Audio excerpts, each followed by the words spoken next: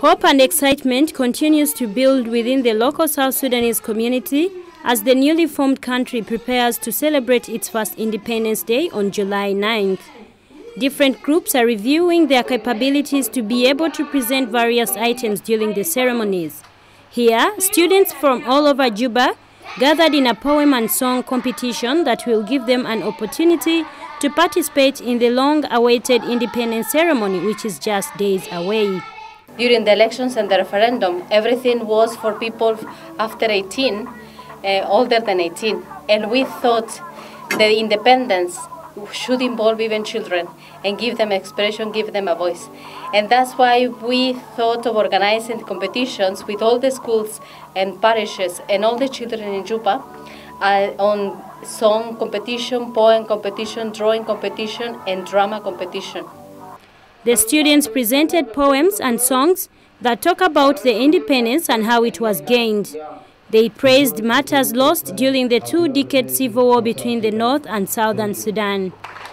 The competition, sponsored by UNICEF and organized by a local radio station called Bakhita, saw more than 100 pupils present their entries.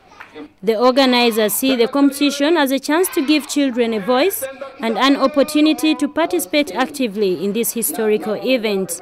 We have this exciting initiative called So Tai, My Voice, which is the first initiative with some partners like Radio Bakhita and others who are facilitating spaces and strategies for raised children voices and give the platforms so these voices are heard for the policymakers and for the parents and for all the public opinion. We really trust in children's voices because they really know what's going on, what their lives went through, and they have all the expectations for this new nation to be built better for their lives. Every child gathered for the competition was given a notebook to keep a journal for the first 100 days of independence. After 100 days, children will submit their journals and a prize will be offered to those who succeed to write on their journals from July 9th to October 17th. They will write about the political situation, the economics, the religion, among others. After 100 days, the children will submit their journals, and it is from these journals that they will find out if their interests and expectations have been met by their leaders. There's so many things as Southern Sudanese we need to change after 9th July. Like education, we need our education to improve.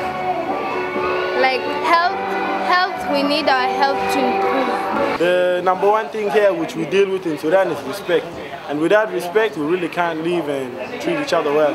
Like if there's no respect from starting from the streets, even to the government, then the country will not work. Like these people doing corruption, I see that they have no respect for anyone except for themselves, because they really don't care for who they're hurting or what they're doing to the country. By doing this corruption, not only are you hurting yourself, even though you may not realize, but you're also hurting your country deep down inside. For it's the money from your country which you are eating, and also the people in your country which you are hurting.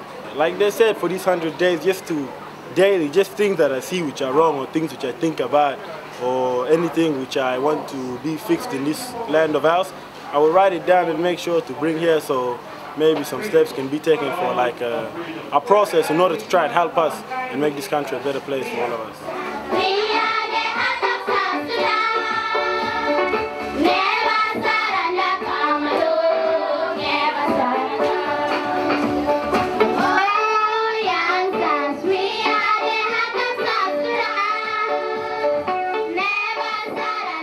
For Sudan Votes, I am Marvis Birungi in Juba, South Sudan.